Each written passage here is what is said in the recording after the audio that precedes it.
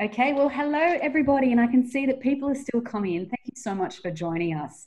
This is our first official reader chat that we've done here on Women's Agenda. It's something that we wanted to do this year, regardless of everything that's going on at the moment, but obviously it's perfect timing to try and encourage a little bit more interactivity and to put ourselves out there a little bit more and to really get out there and talk about some of the key issues that we're here discussing on Women's Agenda. So today's discussion is all about raising women's voices in the pandemic. My name is Angela Priestley. I'm the co-founder of Agenda Media, which is the publisher of Women's Agenda. We have our three other regular contributors here. I'll let each of you introduce yourselves, probably starting with you, Georgie. Hi guys, I am Georgie Dent and I am the contributing editor at Women's Agenda and coming at you from my home office, which is also my bedroom, and thrilled to be here. Yes, I will say one thing, that if you do want to let us know where you're listening in from, you can see that there is a panel where you can put comments and you can ask questions. So feel free to shout out and let us know where you are today and what is going on in the background. I imagine many of you are in your homes, maybe the location where you are. You've got kids in the background, what's happening at your place today. Over to you, Christina. Hello, my name's Kristine Ziwica and I am also a regular contributor to Women's Agenda. I am coming to you from my home in Melbourne. I've got my two kids here and my dog Harry, and their father, who is a doctor, is out at work today, so we will just see how we go. And finally, Neela. Hi everyone, I'm Neela Janakiramanan. I'm a surgeon in Melbourne and a regular contributor as well. I'm sitting in my courtyard in Melbourne. It's very cloudy and it may rain, and if it does I may have to run inside, but my kids are inside making a lot of noise, so I thought I would hide out here for a while. Okay, it is a very nice courtyard, I might say. Thank you. I won't show you the rest of it. I know, it's outside as well, so that's such a bonus at the moment. Okay, hello Karen, Amandine, Daniela in Melbourne, Jan in Lismore, Violet in Brisbane, here with it. They're with a 4-year-old. Violet, I've got a 4-year-old at home as well. I can tell you it's an interesting age to be at home in a house all day with, and lots more coming in. Emma, Michelle, hello to all of you. Okay, so on to our topic. So, I mean, every discussion and push for women's representation on boards and in politics and leadership teams across the community, I really do believe is actually about these unexpected challenges that will occur and how we respond in a way that gets the best possible brains around the table, which is obviously impossible if you miss out on one half of the population, but also considers all the implications of the measures being taken. So at this time in the emergency that we are in, I also had that moment where I felt it could be easy to think that now's not the time to have the discussions about diversity and leadership and the teams that are representing us and debating these various issues. That now's not the time to speak up about that. But I actually do firmly believe it is the time, and we've done that a fair bit over the last few weeks in some of our coverage on Women's Agenda. And it was a thought that I had particularly a couple of weeks back when I saw the National Task Force Coordination Commission was announced, and it had just 2 women on it. That's in Australia. It came up again a few weeks earlier in a few pictures that I saw when I was publishing a piece last week. And that was from this one. And I think it is a picture that tells 1,000 words. This is Mike Pence's Coronavirus Task Force. That picture was taken on the 1st of March. I can't tell you for sure if there are no women involved, but there's certainly no women that I can see in that photograph. Again, I just think that says a lot about some of the ways these task force and groups and teams are put together. And at this point, I really firmly believe that diversity needs to be absolutely intentional. We can't just reflect back and rely on the fact that we need to go for the most experienced people in the room. That's not the case. Nobody's experienced a pandemic like this before.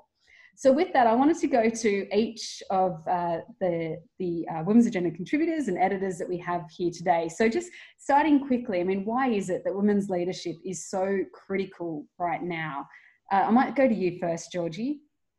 Yeah, I think that, I mean, as someone who has sort of been invested in this space and has been writing about women's leadership for a long time, it really is it's critical at any point that you do have decision makers that reflect the communities and the organisations that they're making decisions for. And this is one of those examples where, I think one of the interesting things at the moment is that we are all facing a sort of universal force. So the coronavirus is a universal problem that we're all facing, but the way that this crisis plays out for us is very different, and gender is certainly a factor in that. I think that it's really easy to sort of, adopt one worldview as sort of the only experience, and we know that that's not the case. I think earlier this week we wrote a story after seeing a comment that someone had written about how, if you don't come out of this pandemic with having fulfilled a long-held dream of yours, that basically you didn't lack the time, you lacked the discipline. And as soon as I saw that, I thought that's incredibly naive and a very filtered view of what this crisis looks like for a certain person. For a lot of us, merely surviving is going to be a huge achievement. And I don't mean that in a really trite way. I mean it in a really genuine way.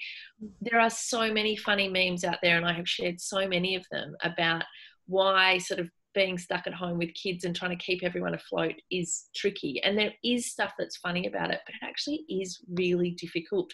For a lot of people, just staying afloat will be a huge achievement. And I think that women's voices are critical at this point because of that, because we are experiencing this. We are 50% of the population.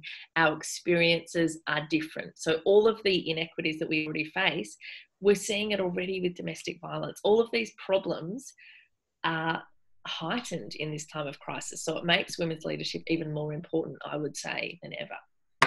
I might go to you, Neela. What do you think? I guess I'm sitting in a really unique position in all of this, because ultimately this is a health crisis. And so as doctors, we are in this position of having to not only take care of our patients, but also take care of ourselves in a health environment that very rapidly is changing. So as a surgeon, for example, I'm quite underemployed at the moment, and that across the entire surgical workforce has created a lot of issues. And it's not just the surgical workforce. The paediatricians are finding that they aren't seeing as many patients. GPs are finding that they're not seeing as many patients. While the telehealth item numbers are really useful and really necessary for the population, it has had significant impacts on business viability.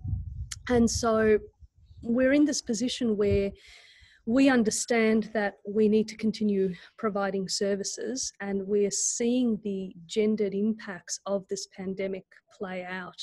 We worry about women's experiences and children's, in fact, experiences of intimate partner violence at times when people are isolated. We worry about whether they will be able to access independent healthcare if the only way they can access healthcare is by a telehealth appointment from home, where they might be under surveillance by a partner. So there are lots of gendered effects on how people have access to healthcare, but at the same time, in a workforce where the gender pay gap is already 50%, as businesses become less and less viable, sometimes the costs of this are unfairly borne by female doctors. And not just the business costs, but also the safety issues, as most female doctors are primary carers of children. We're in a situation where we're looking ahead and we're thinking, well, if there is a surge, if I'm having to work on a COVID ward, if I come home contaminated, how do I address my family's safety in this environment in terms of keeping my children under the age of 1 safe, keeping my other children safe, keeping my partner safe? So from a gender point of view, there are huge impacts on healthcare delivery and the medical profession. And to you, Christina. I guess I would just pick up on the point that Georgie made earlier about how a crisis like this heightens a number of previously existing crises and issues, and also to pick up on the point that you were making, Angela, about this idea that maybe now is not the time, but if not now, when, I think is the question that some people have asked. And in terms of the kind of crises that were already, gender issues that were already kind of reaching a bit of critical mass, you can look at the undervaluing of women's work, which is a significant contributor to the pay gap. And now we're looking at precisely those female-dominated industries where women have been traditionally in low-paid and insecure work that are at the front line of this crisis. And, I would hope that when we come out of this, we really reevaluate how we have valued traditionally women's work. And I'm talking about our childcare educators, our teachers, and also, the cleaning staff, our primarily nursing staff. And there is evidence that when an industry becomes female dominated, the pay from a male dominated industry, automatically the pay goes down. So I think that that's something that we can and we should look at. But the mental load as well, there's significant evidence that women are bearing, already that was reaching a bit of a critical mass, and we had countless books and essays about how women were fed up with carrying the disproportionate mental load. The figures in terms of domestic democracy hadn't shifted in 20 years, so women were still doing the second shift, and we're seeing a real likelihood that in the immediate short term, that women will be carrying the COVID mental load over the short to medium term. There were some economists in a piece that I read on CNN yesterday who speculated that this might, over the longer term, have a really positive effect on gender dynamics, because for a number of families where women are working on the front line and then the dads are picking up that load, a bit like Rosie the Riveter. There were a number of Rosie the Riveters who sort of stayed in the workforce because they went out into the workforce. They were postulating that those men would continue to pick up more of the work on the home front. I hope that proves to be true. And also looking at domestic violence, which was also a critical issue, which will be exacerbated by this problem. Looking at the super gap, which I know that Kristine from Verve Super raised on Women's Agenda a few days ago. If women access the $20,000 maximum that they can get from their super to draw down to get through these tough times, they're already at a significant disadvantage in terms of their super accumulation, and this will place them at a further disadvantage. So I think it's really important to look at those ongoing issues in gender and not say, well, we've got quote unquote a real crisis now, we have to put those to the side, and really consider how the pandemic and health crisis, which is clearly having economic and social reverberations, is exacerbating some of the current gender issues, which I would argue we were already reaching, particularly in domestic violence, critical and crisis points. Yeah, exactly. And it's really great points there, talking about the fact that it is exacerbating these existing issues. And I know that a few months ago before this, I wrote a piece looking at climate change, how climate change would exacerbate, particularly gender gaps internationally. If we're looking at things around girls' education and childhood marriage and issues like that. And now I feel we have to be particularly vigilant at home and looking abroad as well, to make sure that things inevitably will be lost during this process, but that we can get it, that we can fight to close the gap of how much is going to be lost. And I think, you talked about The Economist, Kristine. I'd love to go and read that piece to try and get a positive spin on it. But I have seen spins on it that go the other way, with, particularly part-time and casual work being so precarious, and those things often being the first jobs to go, then it will fall back to women to really take on 100% of the load at home. And we know that 100% of the load now includes remote schooling and things that many of us have never had to contend with previously. So we wait and see. But the next place where we wanted to take this conversation was to look at some really inspiring examples of female leadership that are happening internationally at the moment, and to try and maybe draw some conclusions on what it is about why this leadership is successful. And prior to having this conversation, we also spoke about the fact that we do want to retain and be optimistic and have a bit of a positive tone here, and look at some of the really good things and the inspiring things to try and take us forward from here. So with that, we do have a few examples. We're all going to share a few examples ourselves. So I will start, and first place that I'm going to start is to get past this photo of Mike Pence's task force and move on. That's so inspiring. Move on to the first female president of Taiwan. This is Tsai Ing-wen. And she is doing a particularly remarkable job at the moment. And if you haven't read it already, go and check out Jessie Tu's story on her, because I mean, I didn't know much about her at all, but she is leading with just composure. She's calm, she's measured, she's collaborating, she's acknowledging the many different issues, and her country is now in a point where they can actually give back to other countries as well. So Taiwan has a population of 24 million people, so it's just under half the size of Tasmania. And as of Friday last week, it had one of the lowest incidence rate per capita of coronavirus. And last week, she declared the country will be donating 10 million masks to countries that are severely affected by COVID-19. And that's pretty incredible when you think about the shortages that are going on, that they are in a position to be able to share those masks.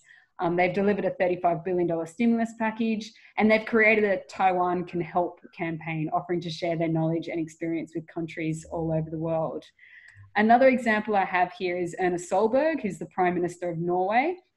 She's long been known to have steered the country through its oil crisis. They've avoided a recession, but she's also known to put a real like humanistic kind of point on their policies and emphasize that people's needs first when it comes to they do have a conservative fiscal stance. She also frequently discusses women's rights. She came to our attention on Women's Agenda a couple of weeks ago when she delivered this amazing press conference to children. And I think that might actually be a photo of her delivering that press conference there, where she just really calmly answered the questions of kids that came up. So only kids were allowed in, and it was broadcast to kids media. And it just all had those simple questions of, why can't I go to this birthday party? When can I see my grandparents? Just things that our kids are feeling now, that she had the foresight to think, hey, I'm going to sit down and we'll stand up rather and address every single one of these questions. And I think Jacinda Ardern has gone and done something similar since. She also responded to the call from the UN Secretary General regarding the need to acknowledge the rise of domestic violence during this period. And the final one that I'll point to here is the German Vice Chancellor Angela Merkel. So Germany has had a strong response to coronavirus, and Merkel has been clear and consistent in her communications the whole time. She's been open, she's been transparent. This photo is taken from quite a memorable speech that she gave to camera about 2 weeks ago, where she just really laid it all on the line and just called for Germans to say, this is serious, we need to take it seriously. So that's my 3 examples. Georgie, I believe we have, I did want to show, I had that still from the previous, from 2 weeks ago, but I couldn't really resist putting these pictures together and not showing this one from a couple of years back, which I love to see this. She just looks like she is in total control, which she is. So Georgie, I'll go to you now. Jacinda Ardern was an obvious one to put on our list. Tell us about. Yeah, she is. And look, the woman can barely do any wrong, can she? I think what I have found really reassuring about her leadership in this time is that she sort of, I think she proves how much strength there is in vulnerability, because I think one of the unique aspects of the way that she has communicated through this crisis is she has been really decisive, and she has been really honest, I think, with the people of New Zealand. She has, I think, revealed her own vulnerability. She said that this is really difficult. I don't think that she has pretended to have all of the answers, but I think that she has, in just the way that she has communicated in the Facebook messages that she's doing from her own home in her tracksuit after having put, her toddler to bed, I think she sort of shows a humanity that we haven't seen in political leadership, not when we're talking about a head of state. And I think it's in the sort of very traditional macho style of leadership. It is, the idea that you stand up and you tell the people exactly what's happening and why it's happening, and you don't, there's nothing about you that's vulnerable. And I think she's the complete opposite to that. And it almost counterintuitively, the impact is that it is so reassuring. I listen to what she's saying and I believe what she's saying. I think because she is vulnerable and she's not pretending to be some sort of messiah, but she's just telling, you know, she's saying this is a difficult time. These are difficult decisions. Our lives are changing. And I think that I personally, particularly in the first few weeks of this crisis, I found listening to her briefings really reassuring on a personal level, not just as sort of a bystander watching this sort of masterclass in leadership, but as someone who was taking on that message and thinking, I think that advice is just as relevant here in Australia as it is in New Zealand. Mm. Okay, I think, Neela, we're on to a couple from the medical community that you could speak to. I just want to, just one thing before you go there, I can see that Sally there is asking about the CNN article, and I can't share it at the moment, but I can tell you it's called "Millions of Dads Are Stuck at Home, which could be a game changer for working mums." So if you Google that, that would come up, and we'll also share that in the notes that go along with this recording. So Neela, over to you. So my couple of examples probably need a little bit more introduction because they're not public figures really outside the medical world. So Dr. Dara Cass is an emergency physician in New York. And I met her at a couple of sort of gender equity panels this time last year. She was in Australia. And she's one of those people who is such a remarkable, ordinary person that you might actually want to hate them a little bit. So she's got 3 kids. She's an emergency physician. She, one of her children required a liver transplant a number of years ago, and so she donated part of her liver to her son. And while she was recovering from that, she did a real estate license. So in addition to being an emergency physician, she also sells houses in New York. But she, Why not? Why? She's also an incredible gender equity advocate. She founded an organisation called Feminem, the EM being for emergency medicine, bringing together female emergency physicians across the US, and they do a whole bunch of gender equity in medicine research. And the other thing that they do is they offer job matching services. So they actually look at hospitals and how gender equitable they are and provide candidates to sort out their gender balance. So just incredibly impressive individual all round. But at the start of the pandemic, and for those who haven't followed what's happening in New York, it's an absolute catastrophe at the moment. But when the writing first came on the wall about 6 weeks ago, Dara sent her son to live with her parents because he was immunosuppressed, having received an organ transplant. And she wrote extensively about this decision at the time, saying that there was a surge that was coming and that her son's greatest risk actually was her, because she would be on the front line. So she sent her son, all of her kids away to live with her parents, and she subsequently did go and work on the front line, and she did get infected by coronavirus, and she then recovered from it. And while she was recovering from it, she continued to see patients by telehealth. And since that time, she has been basically everywhere in the news media to talk about all of the issues that doctors around the world are facing, but seem particularly bad in the US in terms of not having access to adequate personal protective equipment, not having adequate workplace support, safety, all of these things that actually make it possible to go to work. And unfortunately, as we've seen already in Italy and are starting to see in the UK and now the US, we're seeing frontline healthcare workers actually not only getting infected, but actually dying as a consequence.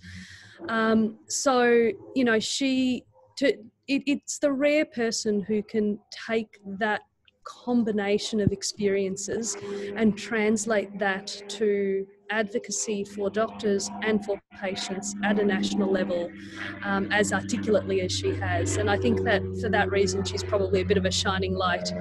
Apologise for the aeroplane. The other person I want to talk about is actually an Australian anaesthetist. If you want to flick to the next slide, Ange, or I can. So, you know, Susie New is one of many very impressive doctors in Australia who are driving change at sort of local hospital and systemic levels. But the reason I thought I'd talk about her briefly is she's currently the president of the Australian Society of Anaesthetists. And about 3 weeks ago, they and she and the organisation released a statement, and they were the first people to say that we had to stop elective surgery. There were lots of reasons for this. Part of it was that we needed to conserve what protective equipment that we have for a potential marked increase in sick patients. It was in part because bringing patients into a hospital environment, I talk about hospitals with my patients like cruise ships, you know, there's infection everywhere. And so if you can avoid that environment, then you're going to get less community transmission. And this was a really brave thing to do for lots of reasons. So the Australian Society of Anaesthetists is actually the organisation for private anaesthetics in Australia. And so basically what this call was a call to say we have to place medicine ahead of ourselves, and the anaesthetists of Australia are willing to reduce their income basically to zero in order to stop elective surgery, allow hospitals time to plan for what may or may not be coming, and preserve what equipment that there is for that time. So this was quite a visionary thing. She copped a lot of flack for it, and some weeks later we did see elective surgery come to a halt. But you know, she was a couple of weeks ahead of the curve, if you'll pardon the pun, on that. But you know, these are just a couple of examples, and I think that for what I expect is probably a mostly lay audience, the reassurance that I would give you is that our hospitals are full of incredible people, incredible women, often women who have not previously held leadership roles. Because there is so much change happening at the moment, it's a real opportunity for young, dynamic people, especially women, to go back to their organisation and say, I'm going to take control of this part of this problem. I've identified this problem and I just want to fix it. And so what we're seeing is a decade's worth of change sweeping through our health systems in a very, very short period of time, and often driven by women. And I'm really proud to see that and be part of it. Okay. And finally, Christina, a bit of a different example now. In the US, tell us about Katie Porter. So this is Representative Katie Porter, and a few weeks ago, on March 12th, which seems like a lifetime ago, she was questioning sorry, that's my dog barking. She was questioning the CDC chief and got him to agree to pay for free coronavirus testing for everyone in the United States, which obviously from my accent and, you know, a little bit about me and my background, I did grow up in the US, and I lived in New York for 10 years. So I still follow politics and events there closely. And I'm extremely sensitive to the fact that part of the reason that this has played out so catastrophically in the United States is that their healthcare, they don't really have a strong they don't have a public healthcare system. It's privatized, and a lot of people were not getting tested, partly because there weren't tests, but also because they couldn't afford it. So this was really quite a key win for Representative Porter, but the way that she went about it and the way that she just kept saying, I think the recording of it went viral on social media. She just kept saying, reserving my time, and just kept hammering away at the point. She had a little whiteboard that she was scribbling the potential impacts if they didn't make testing available for free, and the costs, which is arguably a far better use of a whiteboard in politics. And I don't know who I could possibly otherwise be referring to.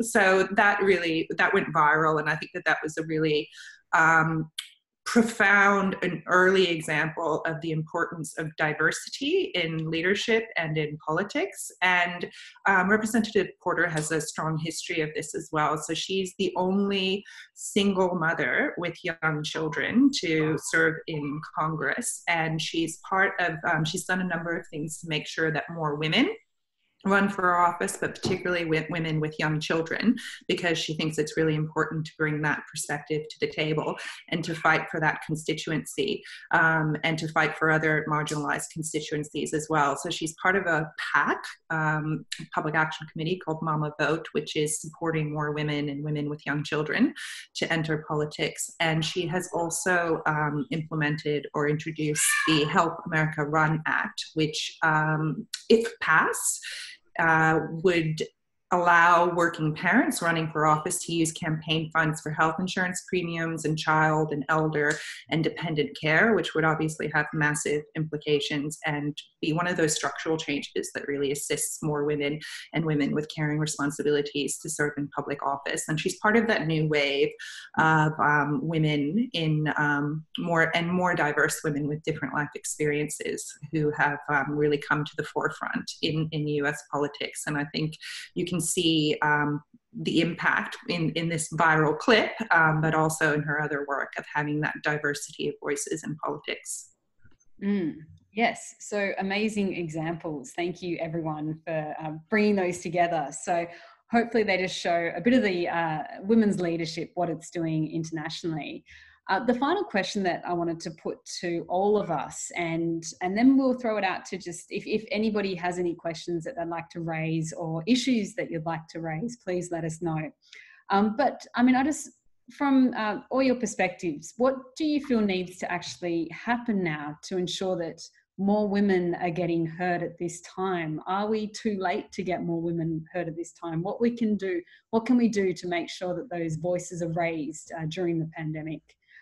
Georgie, I'll start with you. And we can't hear your kids in the background, by the way. Well, I certainly can't, or maybe other people can. But yeah, I have actually, I put a note in the message. It sounds like they're rearranging the furniture, like every bit of furniture in the whole house. So I did ask them not to come in here and they were quite offended. They asked why people wouldn't want to see them. Anyway. Maybe they're locking you in there. Maybe they're just boarding up, like certain chairs and beds are coming up there.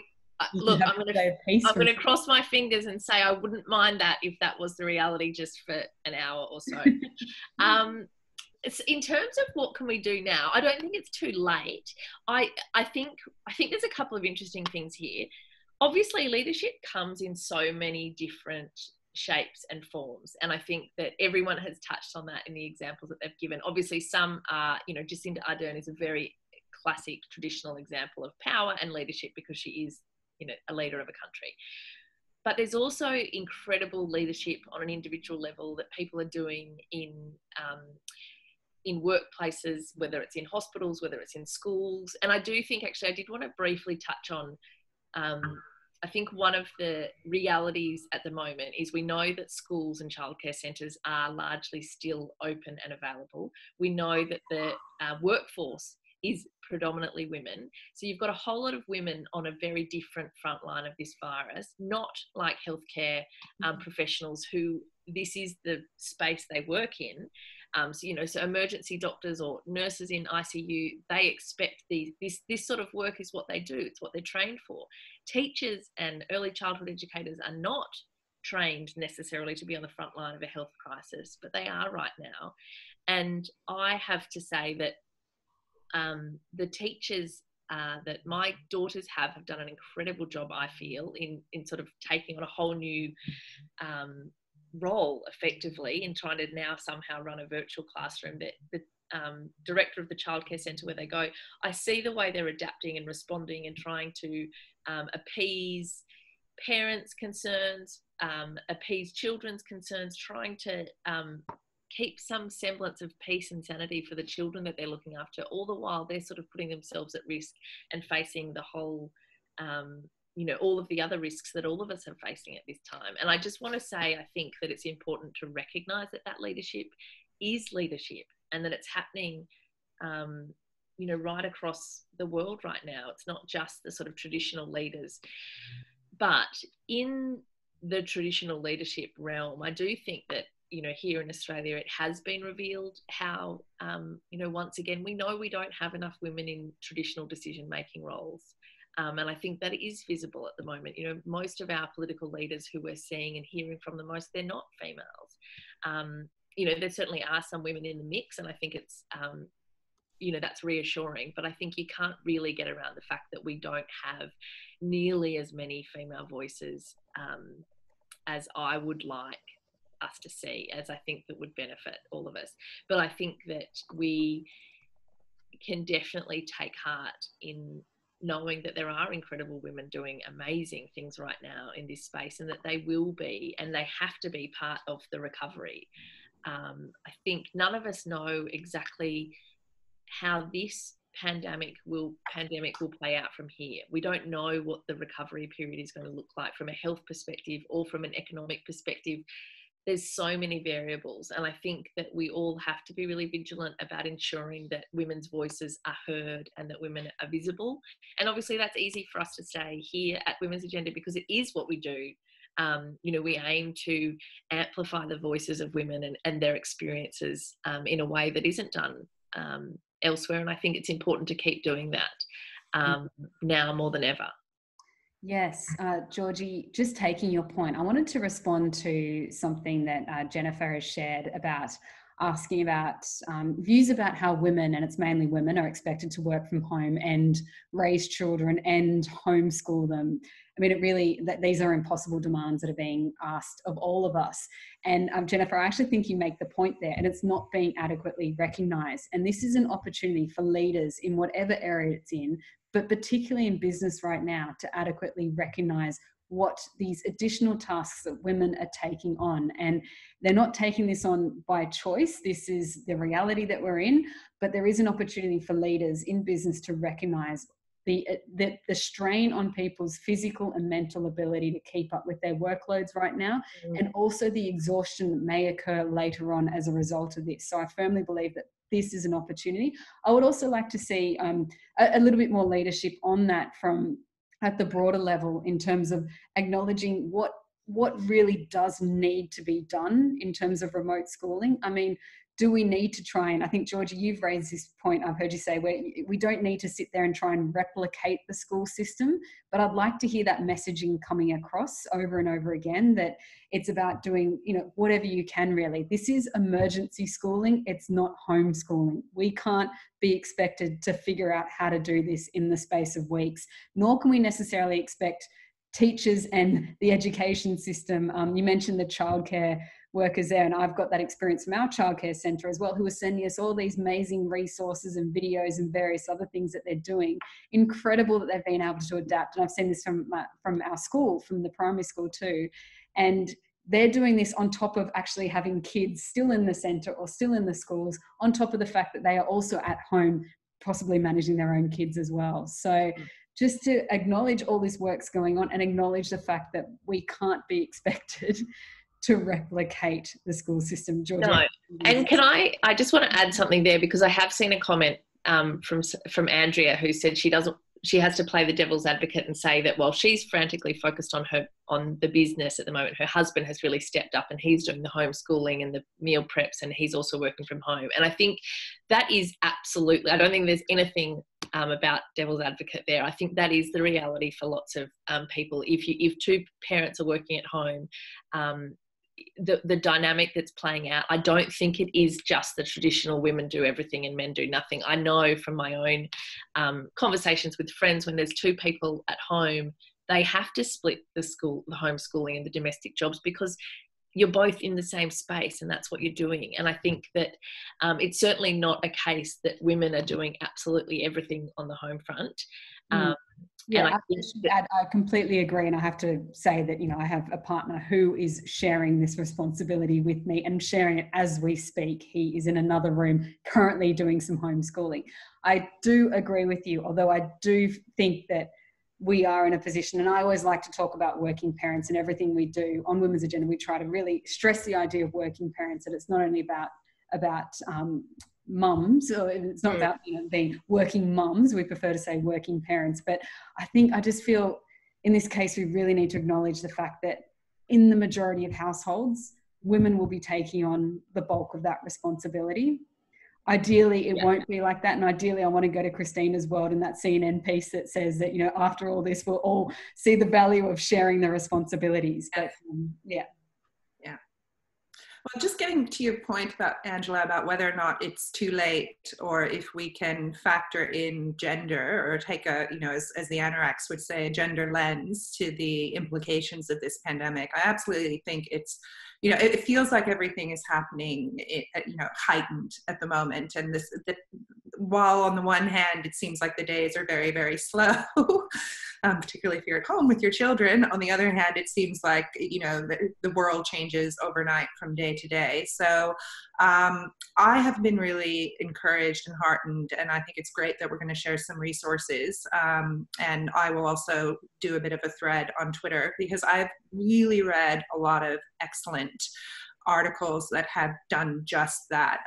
Sonia Palmieri did a great piece that looked at the special sitting of Parliament and women's representation within that. And I'm sure she'll be looking at the special sitting today and crunching the numbers again as well. So she highlighted the fact that while we would normally have 30% women's representation, that went down to 23%. And while they spent 3 hours and 45 minutes debating the special COVID bill legislation, women only spoke for 40 minutes. So there is that kind of accountability. There are women at the forefront looking at those issues. Gender Equity Victoria put together a coalition of 50 organizations to say we absolutely need to have a gendered response to the pandemic. That mirrors what the Fawcett Society in the UK has done. And I know that my mate Sam Smethers, who's the CEO of the Fawcett Society, has had a similar conversation to this one with various individuals, just making sure that we need to and we continue to take that gendered lens as we as we go forward. And it's just looking at the long tail of this as well. So I can remember, or I've been thinking a lot about the austerity budget that was introduced in the UK when I was working at the Human Rights Commission. And the austerity budget was partly a result of the global financial crisis. So, they spent a lot of money on that, as we are spending a lot of money now responding to this crisis. But it was women who were disproportionately impacted by that austerity budget, so much so that a coalition of women's organizations actually filed a judicial review because the government had failed to take into account the disproportionate impact on women of that budget. So when we move on or build this, mythical bridge that we're building, and questions are raised about how we're going to pay for this or how we're going to pay down the deficit, we have to make sure that that is not also, we have to keep our eye on the ball and make sure that that price or those cuts in services are not disproportionately borne by women over the longer term. So it's good that we're talking about how this is impacting women in the here and now in crisis response, but I think we need to keep our eye on that.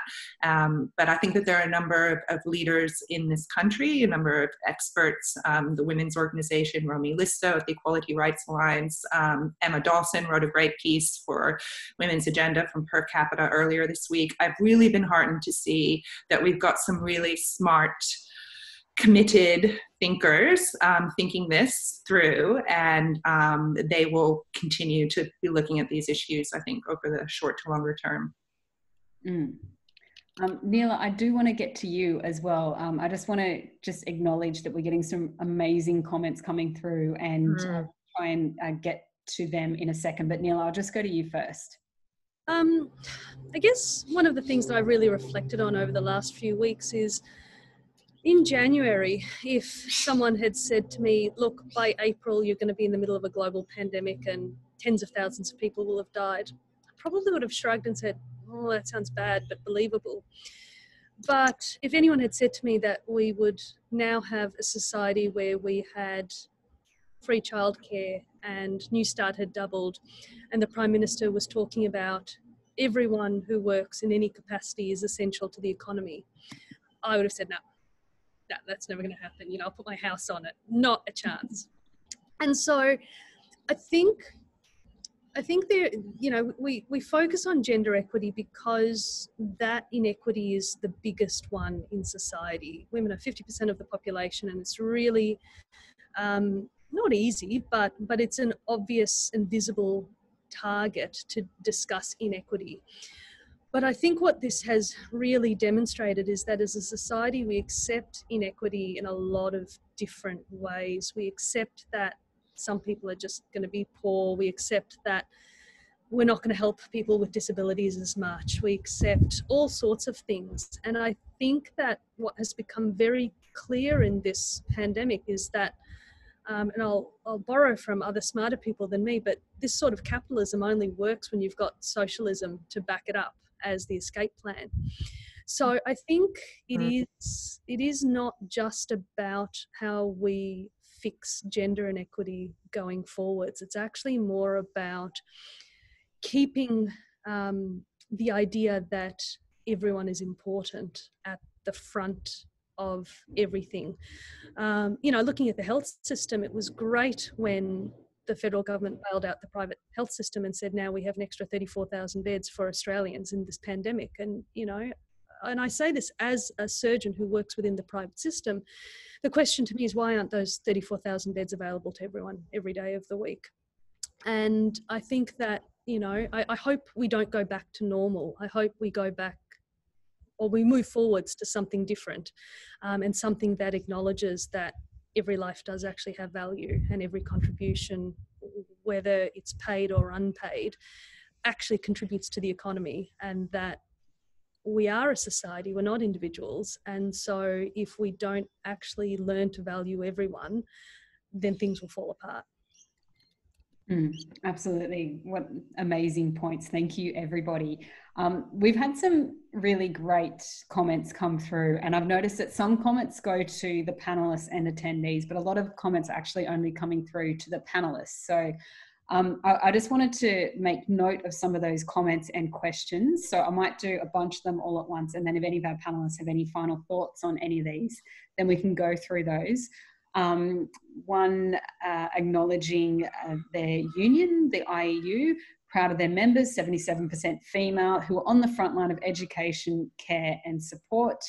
Another one saying that post the pandemic, and this goes to your point, Neela, as well, that our recovery requires a task force that must be balanced and include women. There are many women leaders out there showing leadership who could be earmarked for the task force. Good point. We had Andrea's comment about the need to talk about working parents. We have another point noting that from Lucia, the CEO of Women for Election, noting that we know for sure that they need to have more women, more diverse voices and more lived experience in our parliamentary chambers. The response and recovery has never been greater. But there lies the rub. If women make up the majority of the teachers, nurses, childcare workers, aged care workers, casual workforce and homeschoolers currently under pressure, how can they consider running for office? This is an excellent point. We already know that women had many barriers to entry when running for elections, but it feels like the scales have been tipped further. Women are in a very difficult place at the moment. My hope is that this crisis, along with the bushfires, creates it in their belly, which will translate to political engagement and even running. Good point, Lucia. I think we need a piece on that on Women's Agenda. So more around the need to discuss older women too. Also a comment asking if it's feminine energy that leads to men stepping up. Also a comments on the need to collect data on the division of labour on the domestic front right now. I agree, that would be amazing stats to collect, and particularly going forward, what the incredible things that we can do there. Also from Kath, who is a leader and a voice for women with gynecological and an advocate for that. A cancer survivor with a daughter who has endometriosis, which approximately 2 million young Australian women have. And she notes her concerns that the effects of women suffering in silence with gynecological health issues within this pandemic, and would value a comment on how these women can cope during isolation with partners and family. I think maybe Neela, you might have something to say for that. I know that even when it comes to endometriosis, I saw that came up in your piece a week or so ago. Another comment about the need to look at the diversity of the term women, which is obviously really important, and we'll speak to that. And I think I'll just stop there because there's a lot that's come through. But Neela, did you have any comments there at all? I was slightly distracted by my child who was jumping a fence. So They're escaping isolation. That's why I was looking up, this head just appeared and then he's jumping 2 stories. So if you could repeat the question, I'd be very grateful. Can I put it, because one thing, you wrote a piece about the heartbreak of having to describe to your patients who are awaiting elective surgery that they need to wait, that their health issues need to wait. Yeah. So I don't know if you have any comments or anything that you can say there about, how people can cope during this period of isolation. I think what I would say is remember that we're all here. There may be, and this is by no means a guarantee because the social distancing is working really well and we actually have no idea what the next 6 months are going to look like. There may be a short period of time where the medical workforce is consumed in dealing with COVID, but for the rest of the time, we're all still here. The GP clinics are still open. The surgeons' rooms are still open. The public hospitals are still open. And one of the things that we've really seen as a medical community is the number of presentations to all of these healthcare points of contact have really dropped off. And that makes us worry. And that makes us worry a lot because it means that people with chronic health conditions aren't getting or seeking normal care. Maybe people are putting up with their chest pain instead of going to hospital because they're worried about whether they might be exposed or not. We don't want to get to the end of this and find that people are sicker than they need to be, accepting that at some fundamental level, people are going to be a little bit sicker than they otherwise might have been. So, you know, what I've said to my patients is that I might not be able to operate on everyone, but I can give everyone some sort of technique to help them cope over the next 6 months. And, you know, for example, if they've got something like carpal tunnel syndrome, they've got a lot of pain in their hand, I can do a steroid injection. It won't fix the problem, but it'll tide you over. And I think most specialists would have something like that up their sleeve. And similarly, GPs can do lots of things both for physical health and mental health issues. And the most spectacular thing about this pandemic for healthcare in this country is that we have been dragged kicking and screaming into the telehealth era. Our public hospitals have seen, I kid you not, 5 to 10 years of progress within 2 or 3 weeks. And most private practices, both GP practices and specialist practices, are now fully telehealth enabled. So what that means is that if you live in the country and you need to see a specialist in the city, call them and ask if you can telehealth it, and it will almost certainly be possible. And similarly with your GPs, don't be scared of the health system. We're all still here and we can help get you through this. Okay, well, we might need to finish up in a couple of minutes, but any final comments from Christina, Georgie?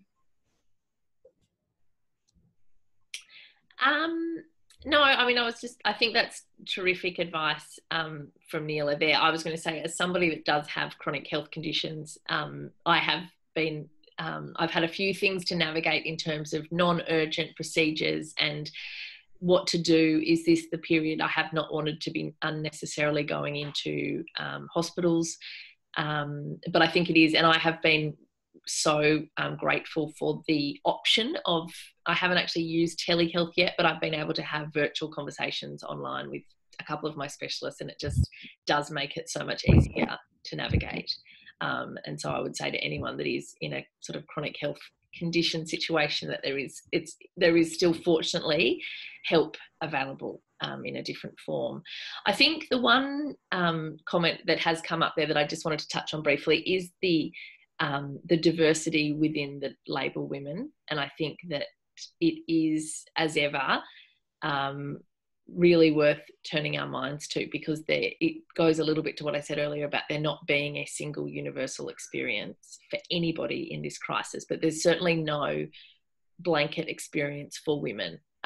There are really different ways that women can and will suffer during this crisis, the same way there are a variety of ways women suffer, even when we're not living through a health crisis. And I think that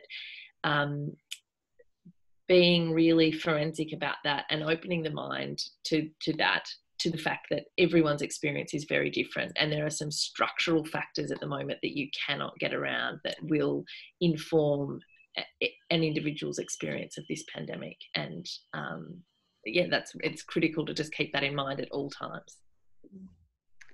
Yes. And just to pick up on, I think it was Georgie who made that point. I think we really will think about leadership very differently after this, and women's leadership. And I know that both Neela and Georgie have made a special point of acknowledging the women out there and the leaders out there in communities who aren't necessarily high profile political figures. The principal at Neela's at my kids' school, the teachers at that school. It's just, in a crisis, people are stepping up to the plate and showing a lot of leadership in a lot of different ways, and a lot of emotionally intelligent leadership. We've had a masterclass in it from Jacinda Ardern, but I have found it just absolutely reassuring to get the occasional email from the kids' school principal that just says, I believe in our school community, I believe in our values, we can do this. And it's those things at every level of society, which I think after the fact, or perhaps we can take a moment to pause in the midst of it and just acknowledge those people who are showing and pulling their businesses through, pulling their employers through, and helping us get to the other side of this. Yeah, absolutely. So we will need to finish up. So thank you everybody for listening in. I want to give an email address because I can see that there are questions and other things that are coming through that we may not have adequately addressed. So we can look at how if we have our answers to them, or if they might inspire future pieces for us on Women's Agenda as well. So you can get in contact at contact@womensagenda.com.au. And we will do more of these reader chats. So if you have any feedback as well on how it went, or future topics or ideas, then please use that email address as well. It would be great to hear from you. A reminder also that if you don't already, you can subscribe to our daily newsletter, which comes out just before lunchtime here in Australia. It's go to womensagenda.com.au/subscribe. And we have spoken to a lot of pieces that we've published over the past few weeks on Women's Agenda. So I'll do what we can when we do end up sharing the recording of this session to include the links to those pieces also. So thank you, Christina, Georgie, and Neela. And we'll officially sign off. Thank you, everybody. Thank you.